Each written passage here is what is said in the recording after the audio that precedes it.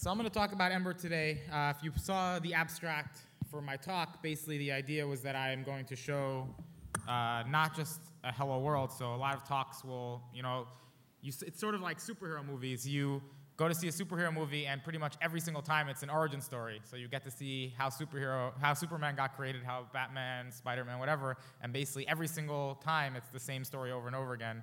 And eventually you say, I don't really want to see origin stories anymore. I want to see what it's like to be Batman. And that's sort of how I feel about my talk today, is I don't want to show you yet again the first 30 minutes of writing an Ember app, because I think not only have you seen it a lot, it's also not that representative of what it's like to actually write Ember apps or any other thing. So what I'm going to do in a little bit after I first talk a little is I'm going to just dive into the app that I work on every day and show you, I'll add a feature to it. And you can see how that works. And hopefully it will make sense. But the idea is basically to show you the whole workflow, not just like little bits or pieces, not just stuff that demos well. Although it occurs to me right now that I left the implementation, and so the first step is going to be deleting the implementation. So before I start, I had a thing I wanted to get off my chest about this stuff, which is I wanted to talk about data binding for a little bit, because in the JavaScript community, you hear a lot about data bindings, and I think also a lot of people have come up with a lot of different strategies to implement something that you can call data binding. And people, because they're marketing whatever their new thing is, whether it's Ember, or Angular, or React, Knockout, they're always wanting to highlight the differences between their approaches. And so it's very hard to get a good sense of what's the big picture, what's happening here.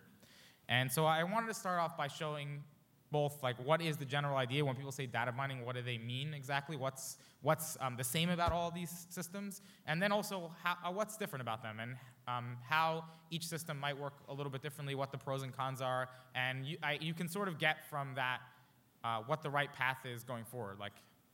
And I think you'll see over time that frameworks will start to converge, and that's because everyone will take the good ideas from everyone else. So even though today you sort of hear Angular is dirty checking clearly is the way to go, and React, virtual DOM is the way to go, I think really we're going to see more and more convergence of these ideas over time. And so I want to talk a little bit about that. So I'm going to start off with a template. So here's a simple template. It's an Ember syntax, but basically even React, which is very proud of not having a template engine, has a thing which is how you make HTML, and it's written in a syntax that looks a little bit like HTML for most people. So I'm going to sort of paper over that detail. I'm sure React people will be very angry at me for that, but I'm going to paper over that detail and I'll go with the Ember syntax, but it's kind of general. So the idea is you have a template, and your template has a bunch of static pieces like the word hello here, and then some dynamic pieces like the word name. And from a high level, there's basically three things that happen in the life cycle of a data binding. There's the initial instantiation, the creation, taking that template and converting it into some piece of DOM. Then there's mutations that can happen from the outside world, like you get an AJAX request that comes in from the server. Now you want to go update your UI. And there's also child mutation, which is what happens when you have an input inside of your template, and now when someone goes and edits it, you want to go update other things that are in the template. So that's mutations that happen from inside the template system as opposed to ones that happen from outside. And you'll see as I go forward that actually ends up being an important distinction. Those two things are not necessarily the same. So the first thing that I want you to think about is basically a template is, in JavaScript, just a function. And this is both the implementation in most of the templating engines, most but not all, but also I think a good way to think about conceptually what's happening, which is that you have a function which has the template in it, and when you invoke the function with some context, with some data, it's going to go and fill out the template, and what you get out the other end is some representation of the DOM. Again, some template engines give you back a string of HTML, some template engines give you DOM, some template engines have you manipulate DOM directly, but at the end of the day, you get a thing that represents some HTML, and it will go into the DOM. The reason I'm papering over those differences is because these strategies actually tend to shift over time, so the exact mechanisms actually aren't all that important.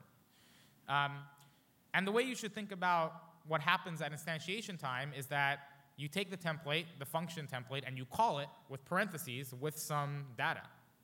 And what happens as a result is that you get back some actual HTML, some actual DOM. And that part is actually very simple. How many people here have written Backbone apps at some point? So basically the way you would write a Backbone app is you would just do this step manually, and then you'd be done. And even if you write like super simple apps, a lot of people use like Handlebars or Mustache or something on its own, and those people are also doing this step, right? You take the template and you instantiate it. So that's instantiation. I think that's pretty simple. Everyone understands what's going on. Now, once the difference between sort of the normal Handlebars approach that people take when they're just writing a simple app and what happens in these data binding frameworks is that once you've actually called this function, the actual DOM that you created sticks around. Even in React, where you're re-rendering the template all the time, the original DOM that you created the first time sticks around. And what can happen sometimes is that you get something back from the server, and that server wants to change this model. So you can sort of think that there's the template and the call with the model and the resulting HTML are just sticking around all the time. And basically, the server will come back and it will want to update this model, so it will change my age. Let's say I become 33 while the app is running. Take a very long time, but if that happens, then what you want to have happen at a high level is you would like that 33 to update the DOM so it says, okay, you are now 33 years old. And there's a lot of different approaches for how exactly we make that happen. But again, from a high level, what happens is you got some new data from the outside world, you go and you update the DOM that's floating around.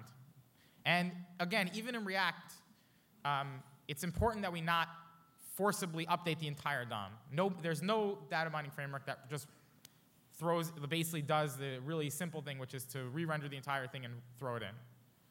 So that's parent mutation.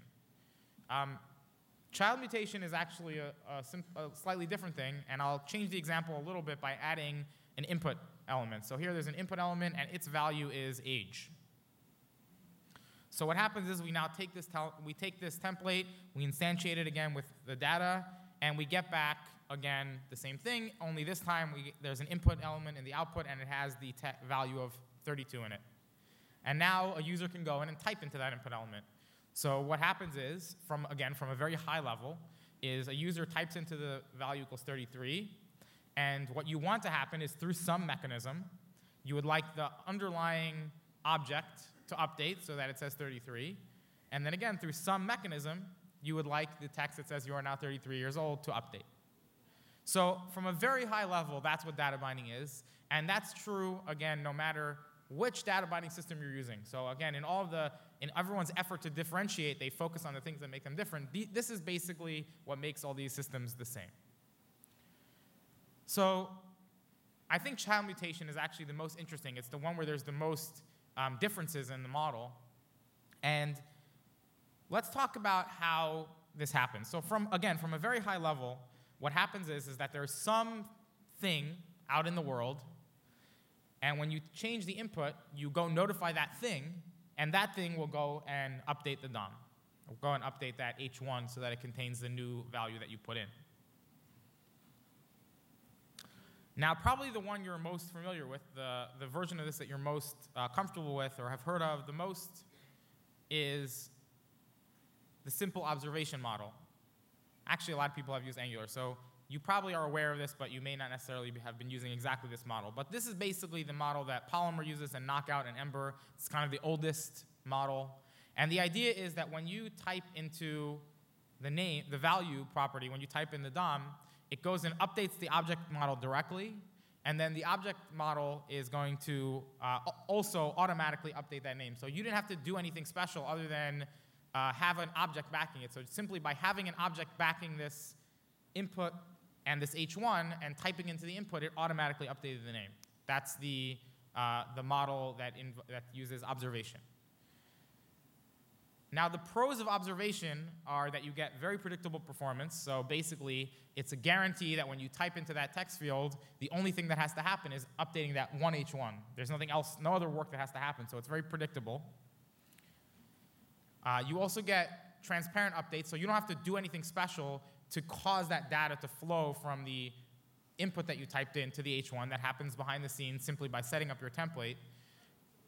And you also get the maximum amount possible of decouplings, right? So you can update that model data however you want. So if you updated it from the server, it would also update the UI. You don't have to think about the differences between those cases. But there's actually two problems. One of them is fundamental, and one of them is not fundamental. So one of the problems is that other than object.observe, other than when you're using object.observe, you have to use some kind of JavaScript API. In Knockout, it's calling the function. In Ember, it's using .set. And that is necessary because there's no way in JavaScript today to observe every single time you change an object. Now, that problem is being solved with object.observe. So at some point in the future, that particular problem will go away. But that's a problem that exists today with these systems. The more fundamental problem with this system is that when you write a very big and complicated application, it's possible, it's not necessary, but it's possible for you to start getting very complicated data flow, right? So because it's sort of the flip side of the transparent updates thing, because of the fact that the updates are so transparent, it becomes easy to write applications where the data is just flowing everywhere and you can't really think about it. People who write good apps with Ember or Polymer or Knockout are careful about data flow, but I think it's somewhat well understood that a lot of people either getting started or they're coming from a different system can make a mess of things. So that's the con. Another very similar approach is whenever you change the input, you notify some event bus. People usually call this thing pub sub. You notify some event bus, and then the H1 also registers a listener on that event bus, so that whenever you notify the event bus, it will notify the H1 and it will update. And you might notice from the diagram that this looks a lot like the previous diagram, with the exception of the fact that you have to do a little bit of more manual work. So the pros of this, and so this is how Backbone works. The pros of this is that it's very simple. When you're getting started and you only have a few things on the page, it's very easy to understand what's going on. You also get not the maximum amount of decoupling because you have to manually set up listeners, but you get a reasonable amount of decoupling across your system. Unfortunately, the cons are that it's extremely repetitive. If anybody has written Backbone apps, you'll know that the work to glue these things together can really add up.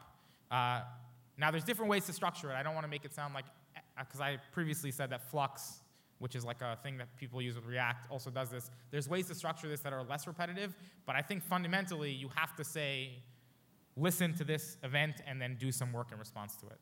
And that is more work than the transparent model. It also often uses globals, so I think this is pretty common. Both Backbone and Flux, if you look at how they're normally described, tell you to use global objects to basically get a hold of the event bus and talk to it. There's other ways that you could structure it, and I think that would probably be good if people explored that, but the normal way that people talk about it is with globals. And then the con is sort of the similar thing as before, which is that it becomes non-obvious how your data is flowing, and it's actually worse than the sort of observation-based system because the data is flowing in a very ad hoc way based on the events that you set up. So it's not necessary, it can become very difficult to even imagine how somebody would have thought about structuring the data. And I think those are reasons why people generally have moved away from using Backbone as the only way that they shuttle data around. People usually use different ideas. Now, there's another way that this works, which is called dirty checking. And basically, the idea behind dirty checking, you'll notice there's something weird about this, which is that you type into the input, and then there's no arrow pointing at the other event, and then somehow it gets updated. And the way that works is that when you modify the underlying object, you also you basically tell the world a very, very granular thing, and actually Angular does this for you, which is like something might have happened. Something in the world might have happened. And then what Angular does is it goes and checks all the objects that are inserted into DOM or that you registered a listener onto and checks to see if they change by basically diffing the objects. And then if anything changed, it will go and update the thing. So this is actually really similar to the first model, the model where you have observation, but it basically works around the fact that the observation model usually requires .set. Right? So basically what they've said is, instead of requiring people to type .set manually, what we will do is we will basically just check every object that's involved in the system. This has some of the same pros that we saw before. The updates happen mostly transparently. You don't have to necessarily worry about how you wire all these things up together. You get pretty good decoupling, and you have no .set, and yet it works today, even though we don't have object.observe yet. There's a couple of cons. The performance can be very unpredictable, and you have to go in and sort of figure out what's going on when you get performance issues. I know people tend to say about all these systems, you can worry about it when you hit it or whatever, but Angular's style of dirty checking definitely has, of all the systems that exist today, has the most unpredictable performance. It also can obscure data flow, just like the other models that we said before, in the sense that when you change something somewhere, it basically goes through an invisible, transparent path. And I just remind everybody, I said this about all the models that we've talked about so far. And then I have this little asterisk here, which is basically that it's mostly transparent updates, but you still have to register watches if you want to do something outside of the DOM. So if you want to listen for an object and then propagate the information to another object as opposed to the DOM, you have to do some manual work. And that's work that you don't ever have to do in the DOM, but you do have to do between objects. So those are sort of the cons. The new kid on the block is the React model, which is called virtual DOM, and I have here Ember.next ? Because we're definitely exploring ways to incorporate these ideas into Ember in the future. And the idea here is actually it's a little bit different. It looks very similar to previous diagrams, but it's a little bit different. And basically the way it works is there's very predictable data flow. So if you have an input and you want to change it, basically the way you communicate that is always to your parent component. So you tell your parent component, hey, I have some changes that I would like to make, and the parent component will basically go and re-render the child. And as part of the re-rendering process, React will say, okay, I have this old representation of DOM before. I see that something has changed, so I have to re-render it. I'm going to re-render a new representation, and then I'll compare them, figure out what the differences are, and update them. And there's a few pros here. Probably the most important pro, no matter what anybody tells you about React, the most important pro of all is that the data flow has become extremely explicit. So when you want to make a change, you always talk to a parent, which might talk to its parent, might talk to its parent, and then changes flow downward. You basically say, okay, I'm going to re-render. Some parent decides to re-render. That's the most important idea of React, in my opinion, and it's the idea that there is some owner in your view hierarchy that owns some data, and it basically gives permission downward for things to mutate it using callbacks. But there are some cons here. So first of all, somebody has to actually call set state in the DOM somewhere, and this works really, really well for child mutation. So if what you're doing is you're inside of the whole view system and you make a change inside the view system, it's really easy to see how you set it. You basically propagate the event up to some parent basically re-renders itself, and the data flows down, and that works great.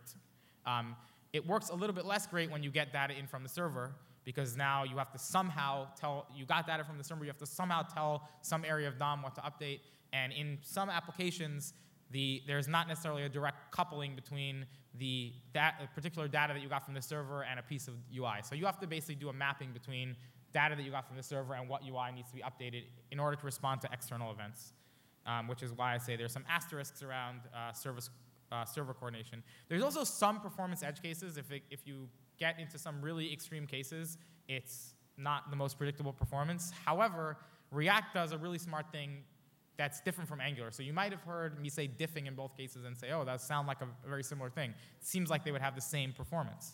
But actually, they're different. So the Angular approach basically has to diff all the data that might be involved. So imagine that you have 1 million pieces of data, and they count into a single number. You have 1 million items in an array, they count into a single number. In Angular, and maybe they're not 1 million numbers, because that would kind of be the same, but maybe there are 1 million complicated objects, and you're like digging into them, and you have to figure something out. In Angular, you have to basically diff the entire 1 million object array. What React does is it basically just recomputes the new value, and then it just checks to see whether the thing on the screen is the same as the last thing on the screen. And that's actually a lot less checking. And importantly, the amount of checking that you might have to do is bounded by how many things you can fit on a screen, which is much smaller than the amount of data that might power the things that are on the screen, right? By like a huge amount, right? The amount of data powering the things on the screen is a much, much bigger list than the amount of things that are actually on the screen. So React did a very smart thing, which is that they constrained the diffing work to what is actually on the screen, which keeps the performance from getting insane in relatively common cases. It takes more extreme edge cases to hit the limits of their diffing algorithm. So that's child mutation. So those are sort of I think the three big picture things. This is how they work. But actually, a kind of interesting thing is that I sort of alluded to the fact that there are different ways that the system works. And one example of this is, okay, so I talked about instantiation, and I think people probably in their head thought about something like, well, I loaded the page, let me go make an AJAX request. When I do it, I'll create a new view, which is like kind of the normal way in both Backbone and React, and then I'll insert it into the page. But actually, there's another instantiation step, which is when you navigate to another page, right? So you started from the index, and then you navigated to some other page. There's another instantiation step. So ideally, these two would use similar code paths. They would not be totally different, and you wouldn't have to learn a whole new mode of thinking if you decided to go from very simple, you only have one bootstrap, to a navigation.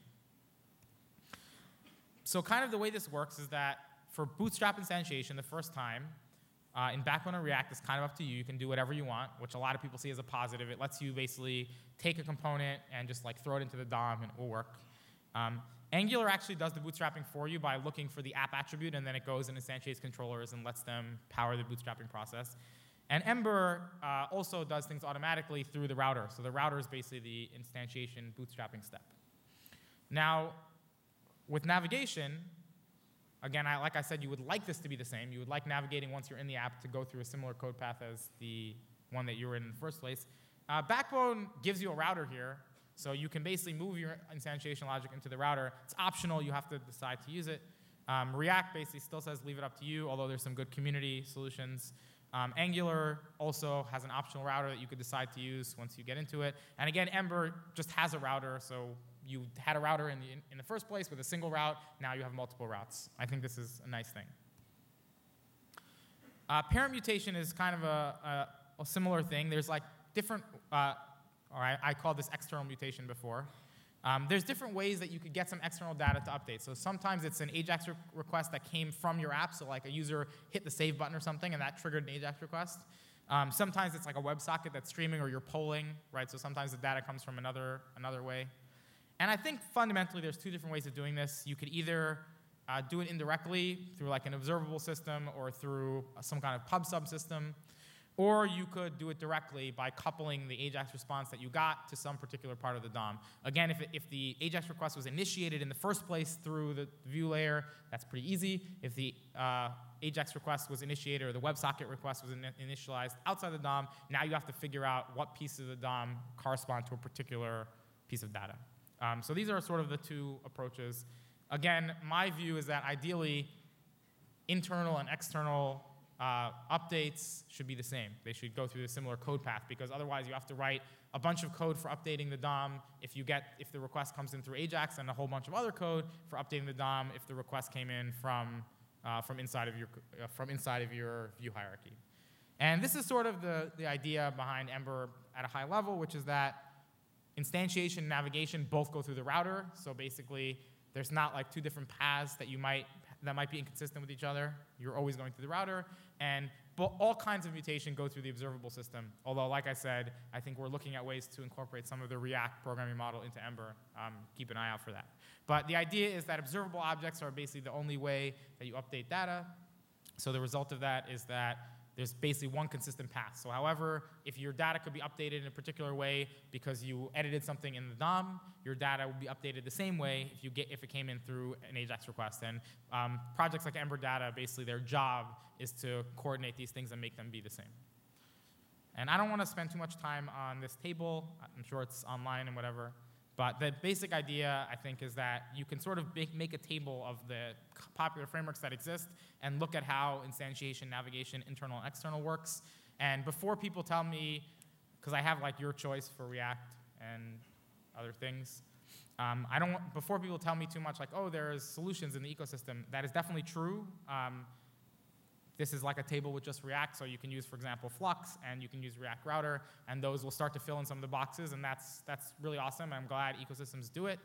My general feeling is that it's better if the framework is basically trying to figure out how this all fits together, just because trying to piece together a bunch of solutions that work for each one of these individual boxes don't necessarily produce a coherent whole story. So that's sort of the basic idea here, is that there is this thing called data bindings. It has kind of these 4 pieces. There's a lot of different ways that people are doing things. I think Ember's pitch is that we try to keep things very consistent. React's pitch is that they try to keep things very easy to reason about. Again, keep an eye out. We're thinking about how to coordinate these things. But I think that's the story. So with all that said, I want to get back to my not hello world and show you how I build Ember apps every day.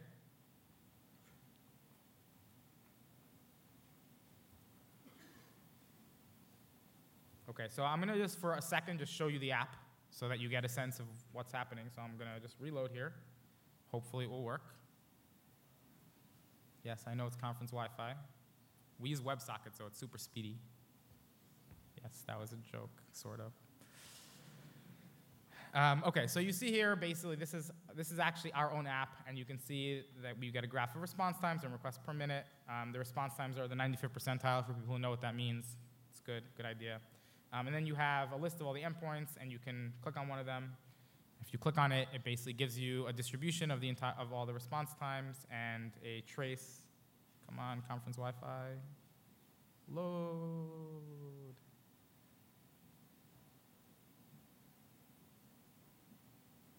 Why you trolling me, conference Wi-Fi? I'll try to reload. There we go. So you can see that there's a list of, basically a trace, and if I click on any of the pieces, it basically tells me exactly what SQL query it is, and this is like 500,000 requests represented as a single trace.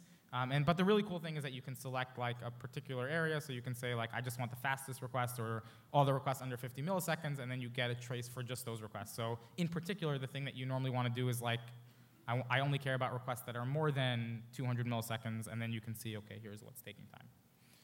We also have a couple other things like this little database thing means that we detected a particular problem. And the problem is that this query was repeated multiple times.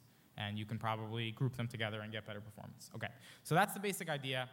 One thing that's pretty cool about Ember is that if you open up the Ember inspector over here, even though this is a production app, you can basically look at the app and get a sense of what's going on, and it does this without any performance cost except when the inspector's open. So obviously if the inspector's open, there's some cost, but it's extremely low overhead for non-inspector usage. And so the idea is you can sort of see how things are structured over here. You can see a list of all the routes on the page. You can see it's a simple app, but we have a bunch. Part of that is routes like the loading route. You can go into data here, and that basically shows you all the pieces of data that are loaded. So for example, if I go into app, if I click on this, you'll see that it says, here's the two apps. I can click on one of these things. I can change its name. So Yehuda, I hit enter, changes it. And now you can see it changes it here and here. But also if I was to go into my billing, you'll see that it changed, right? Because it's basically, so this is kind of what I was mentioning before. There are some pieces of data that are actually not necessarily corresponding to one particular piece of UI. They might be representing a bunch of UI. And for that, you really do want to have like a store of stuff. And this is basically how you look at that store. You can see the global store and play around with it. Can people generally see what I'm doing? Hope so. There's also this render performance tab. So if I start clicking around, it'll tell you how long it took to render things. So it took 200 milliseconds, and then it'll tell you, okay, the time explorer took 14 milliseconds, and here's an outlet. And if I go into that, you can see that the if error took some time, right? So I can basically drill in and figure out exactly what thing is taking a lot of time. So basically, it turns out to be this loop, which is not all that surprising. Okay.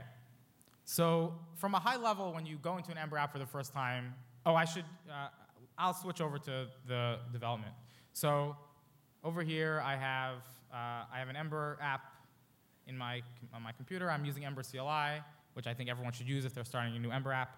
And so I can just type in Ember server. And when I type in Ember server, it will boot, and it will tell me how much time was spent on different steps. So the Ember CLI will automatically do things like compile my compass for me and things like that. And it tells me how much time everything took eventually once it's all done, basically so that I can complain to plugin authors if something's taking too long. It also uses Broccoli, so this is all the first time, so the ES Next filter and whatnot. But if I reload, it will not take as much time. So here I am, skylight.dev. If I reload, you'll see that it loaded pretty quick. This part is actually connecting to my staging server. So what's actually happening here is that the way we develop Skylight is that we get our data from the staging server because it's a somewhat complicated bunch of data, but the app itself is developed locally. So anyway, so it was able to boot. Seems good. I should now remove the feature that I already wrote since that would be pretty boring. So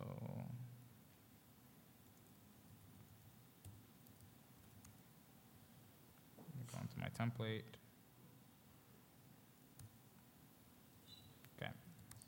So the feature that I'm going to build right now is I'm going to add a thing that allow you to filter the endpoints. So you can see here there's a pretty big list of endpoints. There are no, I see, I did not properly revert it. Sorry, bros. Okay.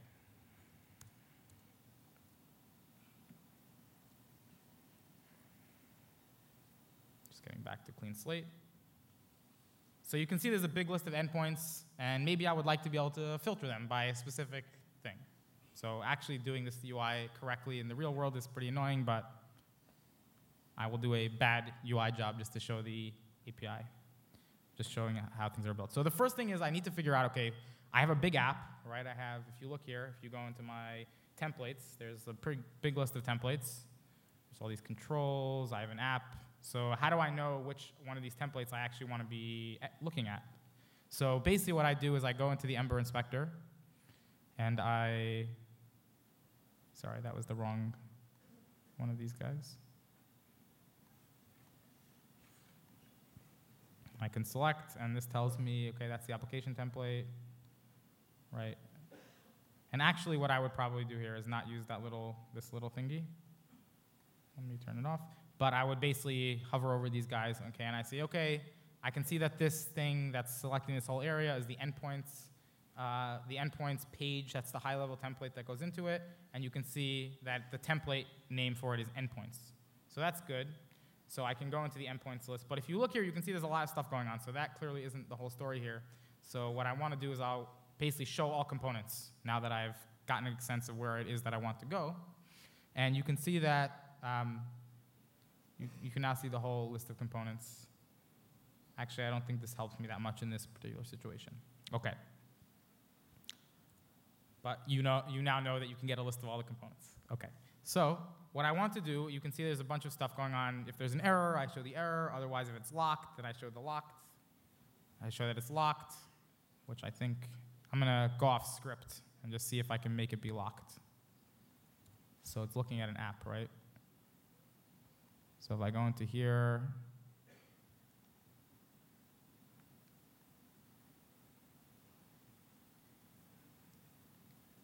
so this $E thing basically will just dump the object to the inspector, so I can type $E, and I think it should have an is locked on it.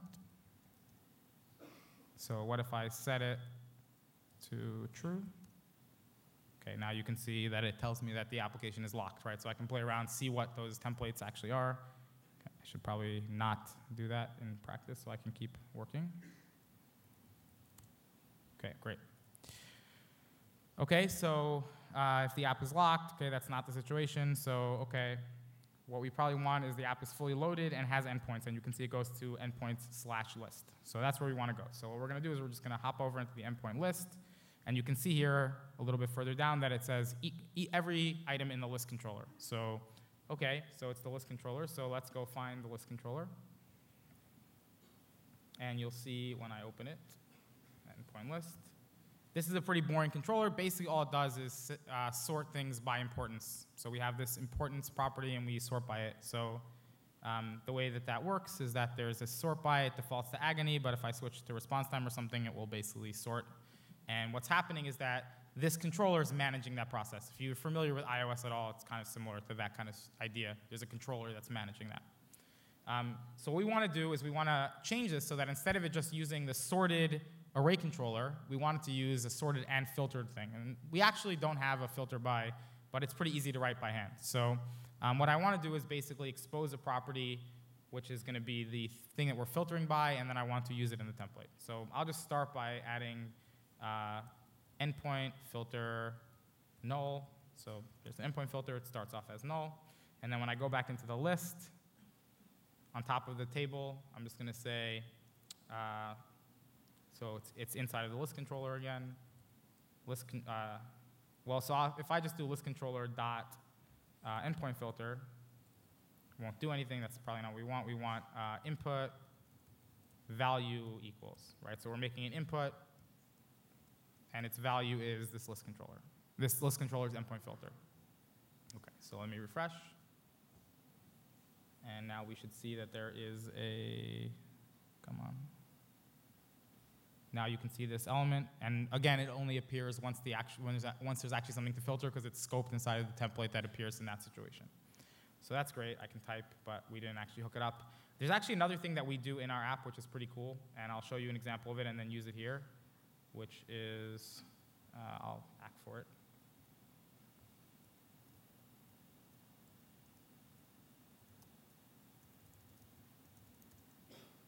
Whoa, that was not exactly what I wanted.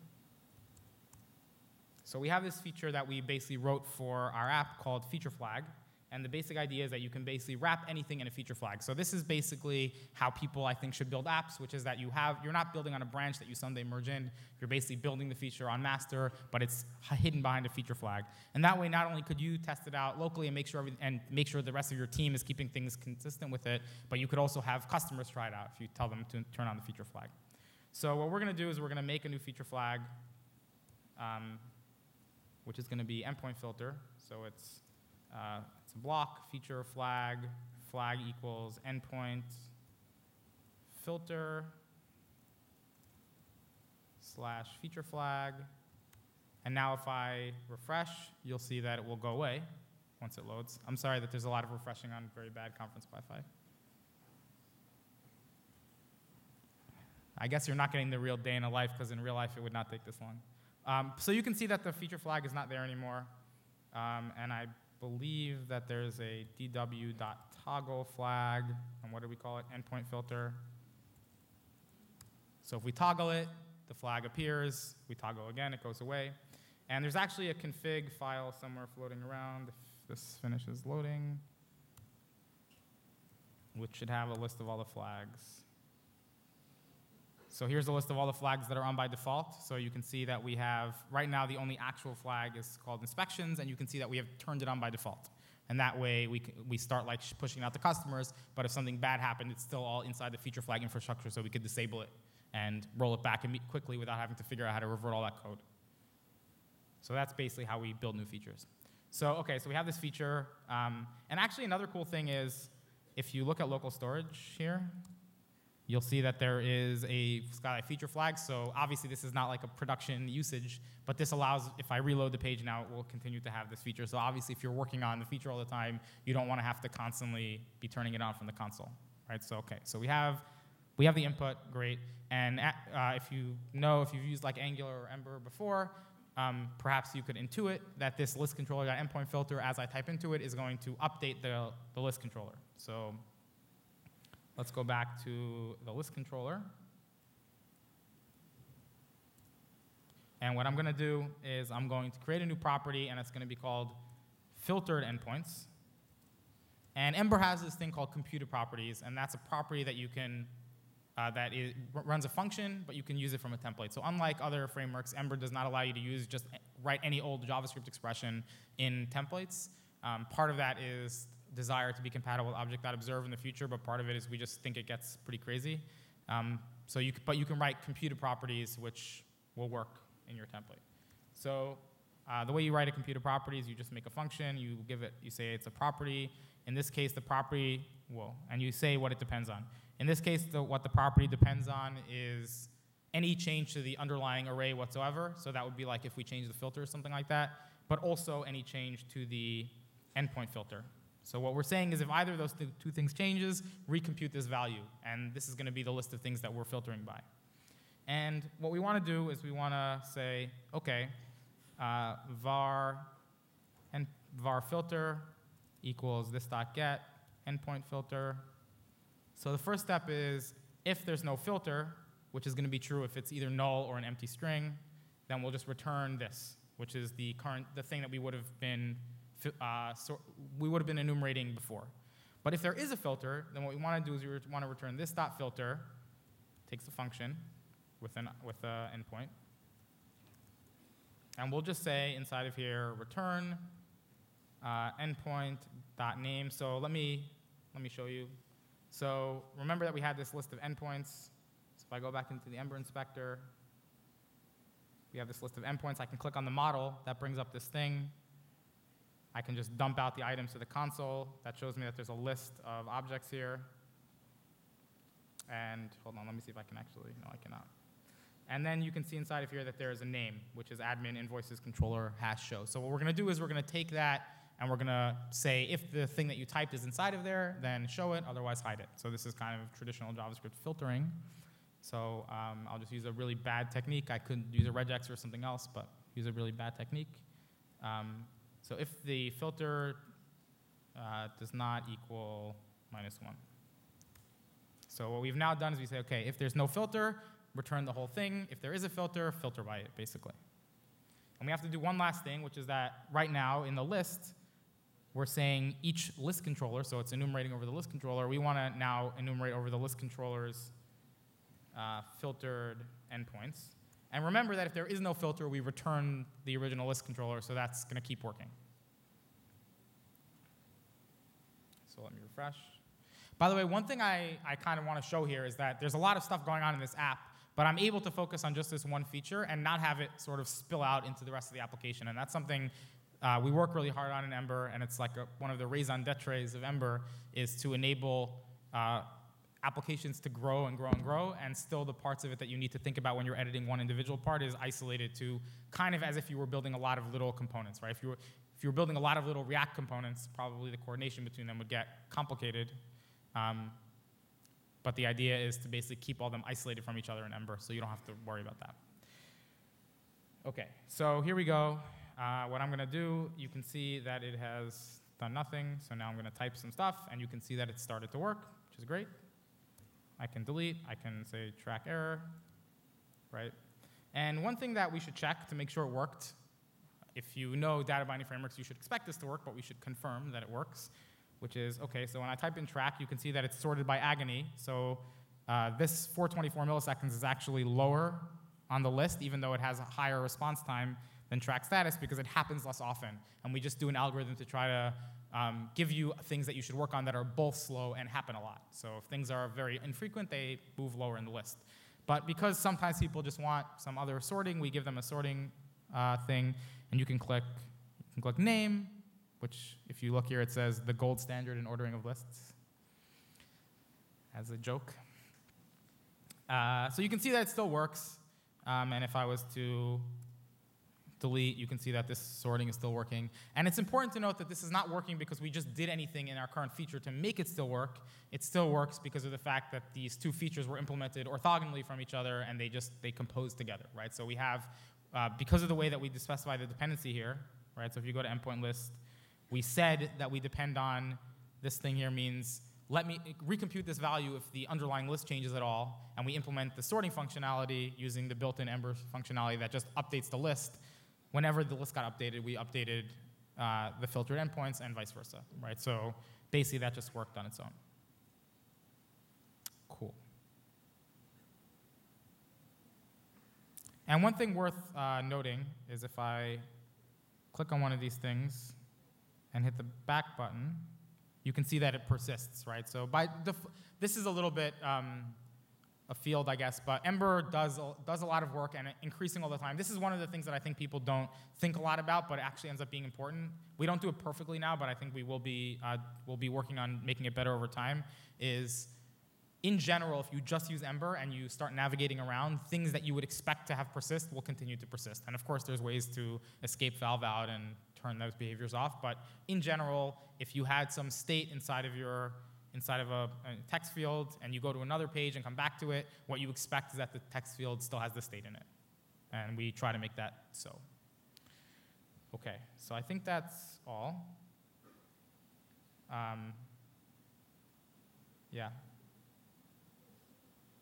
I don't think I have anything else to say. You can see that it's still, like everything works, all the other features still continue to work, obviously.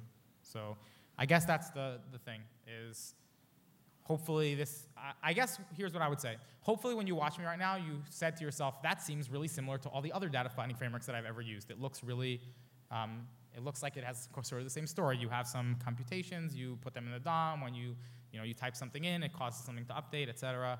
But what I hope I showed you was that that is actually the story that Ember gives you for real later on in the lifecycle of your app. So this app is over a year old now. I hopped in, this is like master of Skylight. You're seeing me work on the real thing. And I didn't have to do anything crazy to make it work. I basically just implemented it the way you would implement sort of a beginner thing. Now, what a lot of people say when they start using Ember, thank you. What a lot of people say when they start using Ember is like, oh, it seems like there's a lot of stuff to learn. And that is definitely the case, and it's also something we work on. But sort of the trade-off for learning that stuff is that this, you basically get the continued good scaling over time. You've basically learned enough to keep things working over time. You don't have to basically keep learning or rethinking everything once you start it. So basically this presentation that I just gave you is actually rather similar to Hello World presentations I've given before, and that was kind of intentional, obviously. But it was also like the feature that I came up with to show was a feature that I sat down with Tom and said, okay, like help me come up with a feature I want to present. I want it to both be relatively easy to present in a short period of time, but also a real feature we might actually build in real life. And let's try to do that. I want to say a couple things about Ember CLI real quick. Actually, let me do one quick refactor. So one thing that Ember CLI is doing for us is that before this, I did npm install Ember CLI -esnext --save dev. So I typed in that line, and that gave me the ESNext compiler. And what this lets me do, among other things, is use the new ES6 arrow functions. It occurs to me I didn't talk about the modules thing at all, but I should do that as well. I have a few minutes, it looks like. So I can use arrow functions. And if I reload, the correct behavior here is that it continues to work exactly as before, unless I typoed. Yeah, so it continues to work exactly as before. Come on, okay. And if I type in track, continues to work, right? So there's basically ESNext as a library. It's kind of like Traceur, but it's more modular, and the features that it comes with are more stable in general. They're better implemented, I think. So basically, installing ESNext is something that the Ember CLI tool lets you do. It lets you install things that didn't come with the Ember CLI tool, but which are designed to work with it. And there's a lot of things like that. So Ember Data, and a bunch of stuff like that are distributed that way. So that's cool. The other thing that I would say about Ember CLI is, so this slowest trees thing is cool. One thing that's interesting, if you look at it, typically after the first build, by far the slowest thing is Compass compiler, and that's because it's really hard to avoid rebuilding the entire Compass. That's something that people have been working on for a long time. But you'll look here and you'll see that the ESNext build is not even on this list, because even though we have a lot of files, we're using a tool called Broccoli under the hood, which basically allows you to make changes to some file and have it just recompile that one thing. So basically, you can have a lot of transpilers. You can have the ES6 module transpiler. You can have ESNext. You can have a lot of these transpilers running at the same time. And after the first build, which may take a little while, incremental updates are very fast. And I realize I should say something about ES6 modules. So if you're looking at this and you're a JavaScript programmer, you're probably either saying, oh, cool, they're using the new module syntax. But more likely, you're like, WTF is going on here? And basically what's happened is that Square has built a transpiler for the new module syntax called ES6 module transpiler, and it comes with Ember CLI. So if you use Ember CLI, you get this by default. And the basic idea is that you can use module syntax, and it will so basically things like the templates, right? But also things like the actual JavaScript are just little modules that import Ember stuff and export single export stuff. So if Ember wants the nav controller, it will look for controller/nav, and it will basically require that file in node parlance, and it will look at the exports, and it will use the default export. I would recommend looking at, there's a thing I made called JS Modules.io. If you want to learn more about ES6 modules, check it out. Tells you a lot about it, but I think the TLDR is we took cool things from Node and made a syntax out of it, and also fixed some bugs and how the Node stuff works. You can now see, by the way, that Skylight is really fast because it loaded in a plausible amount of time, and this is a static website served off GitHub, and it's taking a very long time. So Cool. So that's sort of the day in the life, I guess. I probably have like a few minutes I can take questions, maybe. Is that true? Can I take a few questions? We can make 2 questions, actually. I can take 2 questions. Awesome. Quem tem pergunta, pessoal, para o Yehuda, levanta a mão. Vamos fazer 2. Como assim? Come on. Ah, ali, achei. I see a person waving his hand. Yep.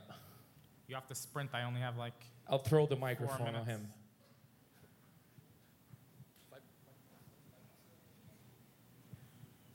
It's like the bucket brigade here. Meu nome é Enio. Yehuda, nice talk. I saw that you're not using the pod structure in Ember CLI.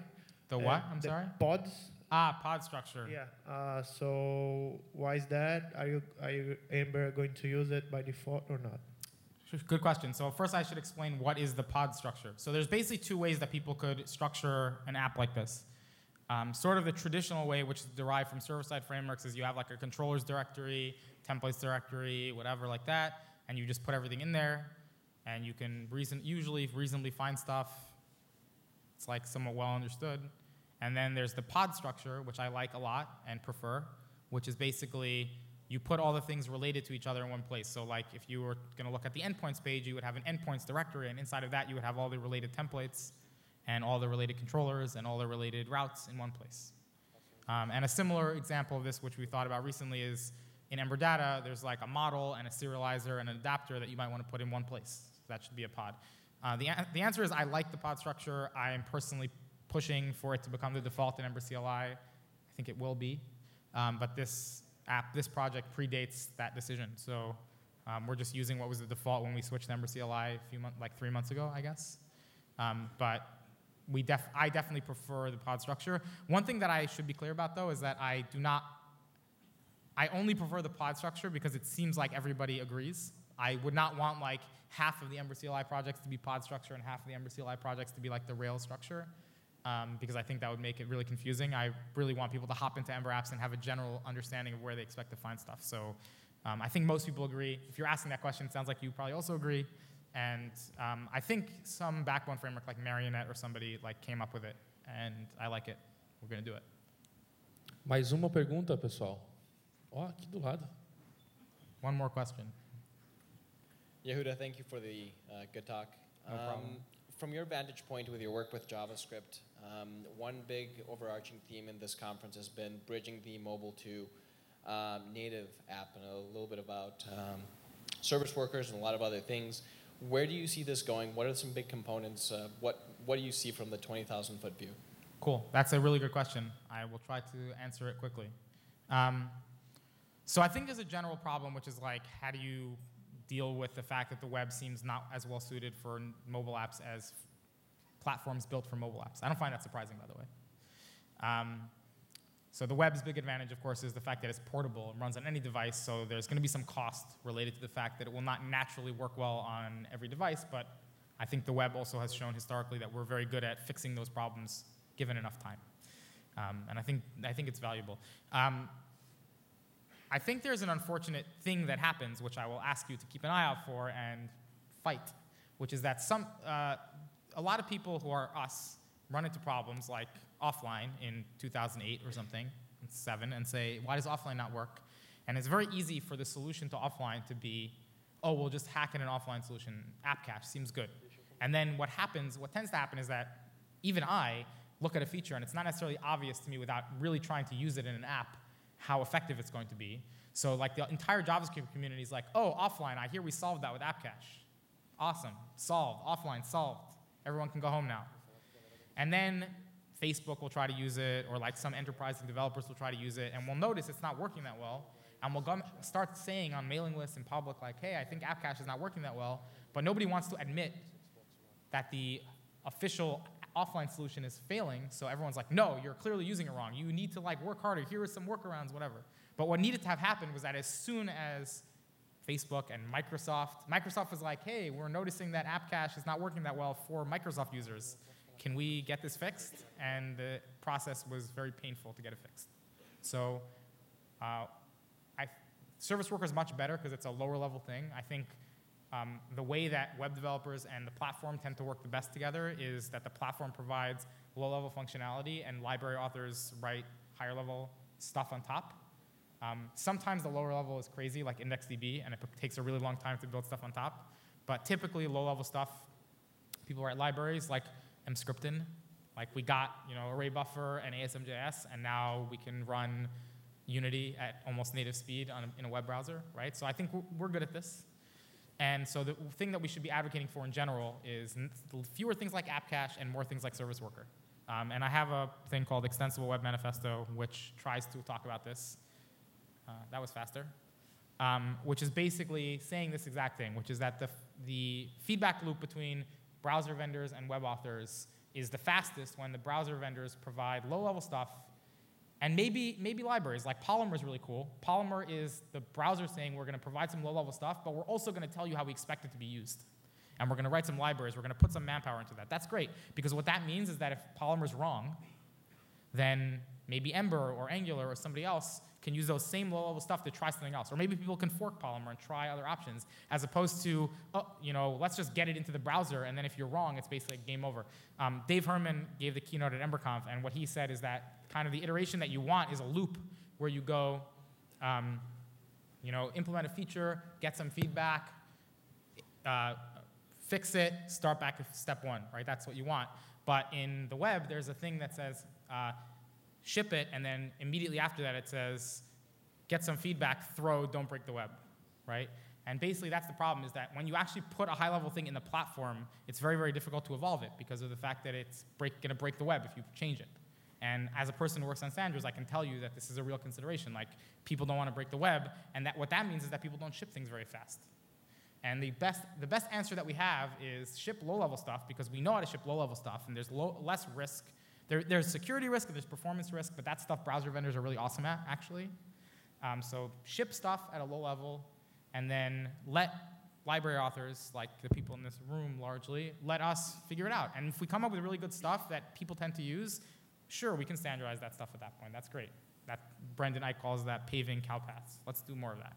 But we need to actually get things evolved. Promises are a good example of something that was heavily used in user land, and we were able to basically just pick it up, make some small tweaks, fix some bugs, and put it in the spec. And now it's actually going to be in ES6, and the module loader will use it, and it's be in DOM, right? And that's because we did a really good job of fleshing it out in user land. So I guess my answer to your question is that, assuming all of this goes well, what we'll have is more things like service worker, and what that will mean is not, you might be thinking, oh, that sounds terrible, now I'll have to write all this code. But you should not think that. What you should think is, if we get a lot of low-level stuff, we can figure it out, because we know how to do that. And browser vendors know how to expose low-level stuff. So let's let them do what they're good at, and let's us do what we're good at, and then let's eventually standardize.